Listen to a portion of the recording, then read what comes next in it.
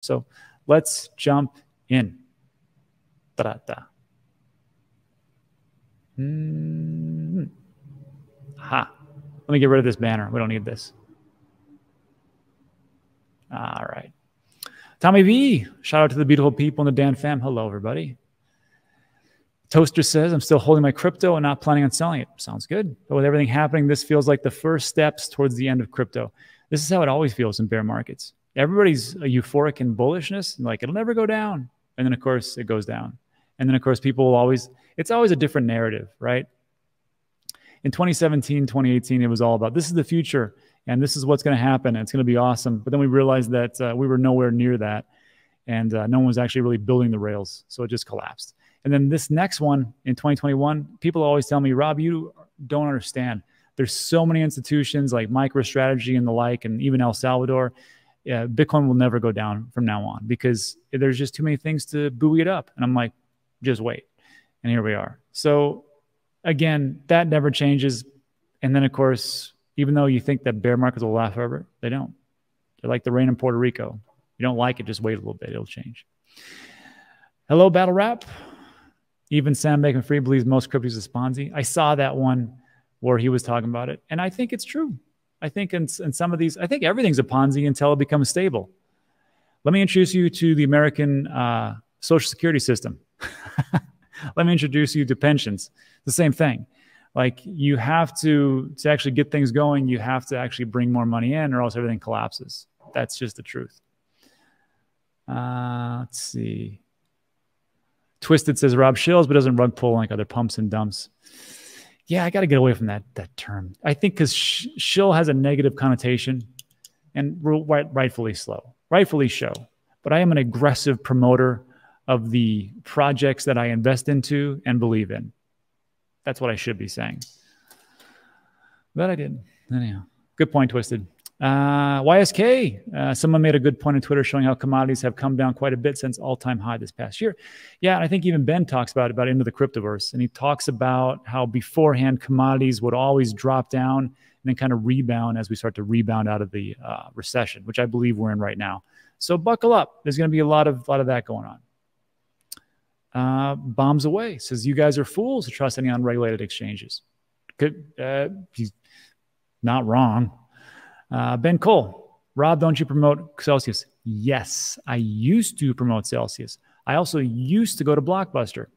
I also used to use a real typewriter to type my papers when I had to put them out. But as time goes on, I realized that one are just completely useless, and one didn't tell me all the things they were doing behind the scenes. So I don't talk about them anymore. And that was why on June 12th, I put out that video saying to take all your money off Celsius. And I did the same thing on June 22nd with Voyager. So hope that answers your question. The herd is following Gareth Soloway. Dude, I remember we would talk about Gareth briefly on the DCA shows, me, Ben, and James behind the scenes before we got going on. We're like, can you believe this guy thinks that we're going to go below 14 or even like below 20 when it was 40? He was laughing now. So yeah, he was right. Guitar. Benji Gwaltney just cover. Oh yeah, someone said that they had a Celsius tattoo. and Noah says, just cover with a Voyager tattoo. You're hitting low. It's funny. Digital Asset News. Rob, I understand that Celsius was a peer-to-peer collateralized lender. It was even stated on multiple AMAs about their flywheel model. That's fraud if that wasn't done in pain. That is for the legal process to sort out. It's just that I just know that when I got a loan, I had to collateralize either 2x, 3x, or 4x. And that made a lot of sense to me. So I just, I find it hard to believe that institutions could just take it for nothing and then do whatever they want to. And they're like, that's good. You guys got a great track record. I don't know. And this is a great point from YSK. I need to learn more about how to tell when things are cheap versus inexpensive. Just trying to figure out when to buy alts. And you know what? That's what I was talking about for this one, George Gammon. And if anybody knows George Gammon, could you help me get him on the show so he could explain that better? But it's a real good point to not look at indicators and go, well, it's the bottom, I'm going to buy right here, and then it goes down again. It's just to look at things and go, what is cheap? and what is expensive. Right now, crypto is cheap, I think. It could get cheaper, but it is still cheap. And right now, houses are expensive. So I will not buy real estate, especially commercial. That's just crazy. So if anybody knows, George, help me out. And let's see what else we got. This is a great question. How trustworthy is iTrust Capital? Just signed this past week. They just put out a comment about, and again, not to say anything, but I told these guys directly, I said, I need someone to come on the show ASAP.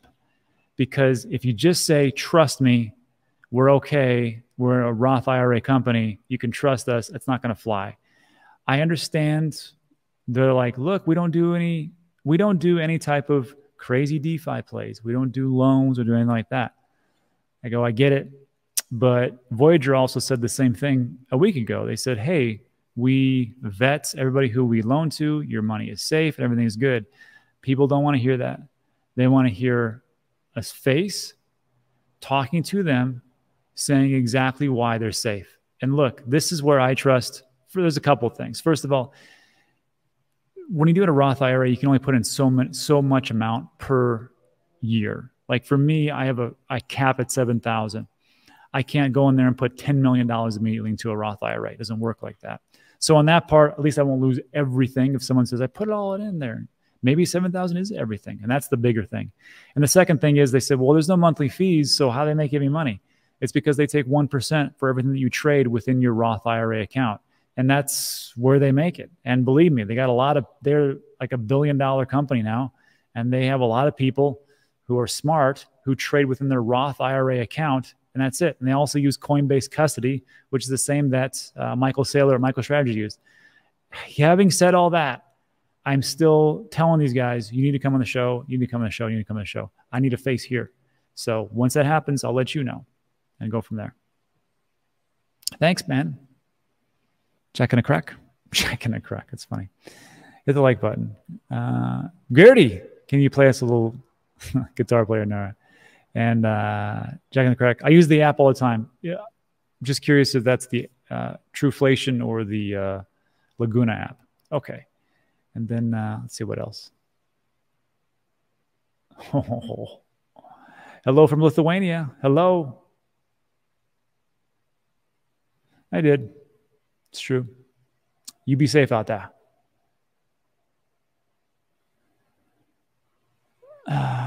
So this is Jan Chow has a good point. And this is from CoffeeZilla. Because CoffeeZilla, if you don't follow CoffeeZilla, if you're looking for any type of like scams and things like that, go follow that guy. He's always, that's his whole show.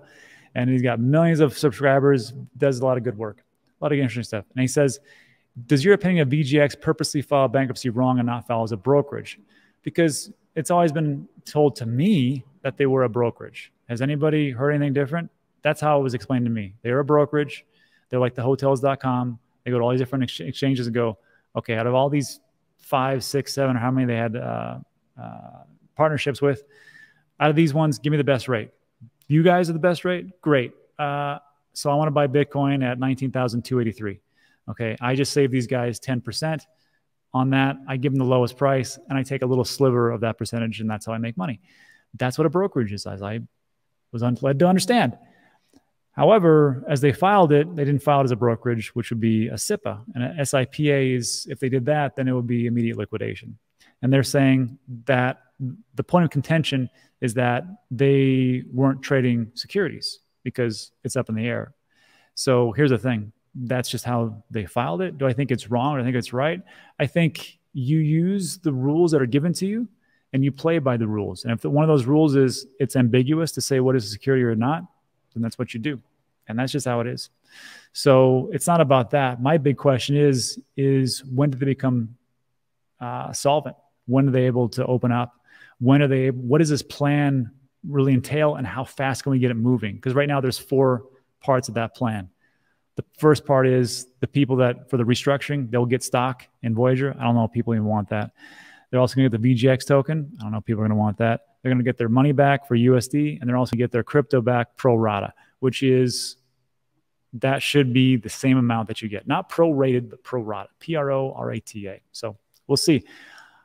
I just want everybody to get their money back and their crypto. Oh, man. Zeno says, I just got here, but effing Celsius, I have 80 ETH in there, and this point seeing as a loss. Good outcome at this point. We'll be getting a small amount of that back. Look, even if people take a haircut, 10, 20, 30%, I think some people are like, thank God, and they would take it, which is kind of weird to think about, that we would take a 30% cut for trusting in a company. Trust me, bro. Exactly. Yeah. Damon says, well, I appreciate honesty about your hits and misses. It's refreshing to seem to forget everything they said in the past. Everybody's got Alzheimer's. Look, I can't have that because, like, I have to come here. I have to come here every day. I'm going to be here anyhow. So why don't I just take the comments that come at me and just address them head on? You know, you just show up. You just show up and you keep moving forward. That's how life is. Life sucks sometimes. George Gammon is yes, he is. I'm going to show it to you in 3 simple steps. Yeah, that guy. Good guy. Novogratz does have has a Terra Luna tattoo. What a great reminder. When you wake up every morning, wouldn't that be like the greatest reminder? They're like, don't go too heavy into one specific thing. Maybe dig a little bit deeper. Don't get tattoos of companies that you invest into. That would be my thing. And let's see. Thanks, Loris. In the zone. I try to be. I don't think so. Fanny Sumi says, in Sweden, we can invest in Bitcoin certificates. And it's been working since 2014. Is the same as Fanny, I got to tell you, I got to give you a word of warning here. Bitcoin certificates sound like paper Bitcoin. And that means that you don't own that Bitcoin. So the question that I have for you is, in that certificate, I'm just going to ask, do they give you like your private keys for that one? Or is it just like, here is some Bitcoin, and there you go. And just give us some money, and you can redeem whatever you want to. That's not Bitcoin. If that's how I understand it, I could be wrong. So let me know in the comment section. Always make sure, like we talked about, don't keep anything on exchanges. Don't keep anything anywhere. Keep it on your hard, cold storage wallet. That would be the best thing for me. Does iTRUST follow your rules? 100% scam. So here's this right here, the rules, 100% are scams. What it means is everything's a scam until proven otherwise. Treat everything as a scam until the actual reality comes out and the truth. And then you can say, okay, this is what it is. Obviously, not everything is a scam. That means that you would never invest in anything. But if you treat everything like a scam first and you verify, don't trust, that's what I'm talking about. Again, if you get a message from Satoshi Nakamoto that says, hey, I got some Bitcoin, just send me 2 Bitcoin and I'll send you 4 Bitcoin. It's probably a scam. So that's the things I'm talking about. I think that's it. We're going pretty long today. God dang it. Is ADA a good investment? I think so. I like some people say it's a ghost chain. I don't see how it's possibly a ghost chain. And people say, well, who's really developing on it? A lot of people. So before I get everybody, let me just show you something. Who's like, oh, really? Oh, really? Yeah, really. Hold on. That's not it. That's the 4-year cycles. What I'm looking for is, here we go. There's a link in the description. It's called Cardano Ghost Chain. And you can find this slideshow there. And this is the Cardano ecosystem in 2020. And I couldn't even find a good picture. It was all jacked up, but that's 2020. Here it is in August 2021. Here it is in November 2021. And here it is in April 2022. Here are the projects being built on Cardano presently as of 6th of June. So in a month, maybe there's some more. Wallet, stablecoin, oracles, NFT marketplaces, data, developer tools, identity solutions, blah, blah, blah, blah. Here's all the staking, 33 billion. 692,660,000. Here's how it looks as far as staking rewards. So the staking market cap, which is roughly 71%, is about 11 billion being staked. And what's crazy to me is that with Cardano, there's no lockup periods like with Ethereum and Solana. It's just you just put it in and say it's staked. They can unlock anytime and there is no lock, so there's no unlock. They can take it out of the D new stake point time they want to, but there's still 71% of that. And then also people will say, what about DeFi, Rob? What about DeFi? Well, as far as DeFi Llama is concerned, there's 72 billion locked up for total value. And yes, Ethereum does have 45 billion, which is very true. But Bitcoin only has 118.55 million. And Cardano's in good company with 118.56 million. So yeah, not like it's locked up on the DeFi part, but if you look at the other things, is a ghost chain. I just don't see that being the case. I could be wrong. Let me know in the comments, and we go from there. Let me stop the screen. Okay.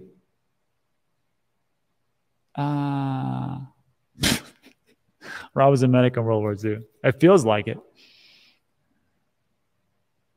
Rob, the password link doesn't reset. I'll take a look at it. Send me an email. And Flesh is talking about danteachescrypto.com, 100% free website. It's always free. And it's all the stuff that I think that everybody should know about crypto and how it all works and how to use a cold storage device and how to avoid scams and different things I've learned along the way. And I'll leave it with this. Great point. Time in the market is more important than timing the market. So look, that's it for today. So if you like today's video, give it a thumbs up. Consider subscribing to this every day. I try to do, well, yeah, every day, just about. And that's it for this one. So thanks so much for hanging out with me for over almost an hour, 1,500 of you. I appreciate that. And we'll see you on the next one. All right. Thanks, everybody. Adios.